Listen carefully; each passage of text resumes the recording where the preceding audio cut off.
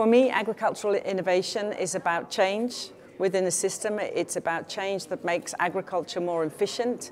It's not necessarily one small intervention, but it's about the way a system changes and starts to operate more effectively, so it can respond more effectively when there are crises, when there are challenges within the communities. So it means the interaction between all these different stakeholders, between farmers, intermediaries, extension, the private sector, so that they innovate collectively and change takes place.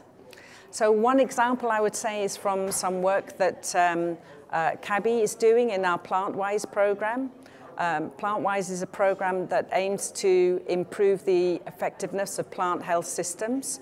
We do this through the entry point of plant clinics, which is changing the way that intermediaries, extension, interacts with farmers. At the same time that they receive farmers who come to plant clinics in public areas where they bring their problems. Through this mechanism, we start to collect data about what the problems farmers are bringing.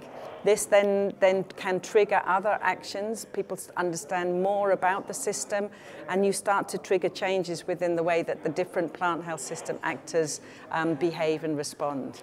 So I think it's a very good example of agricultural innovation systems in practice.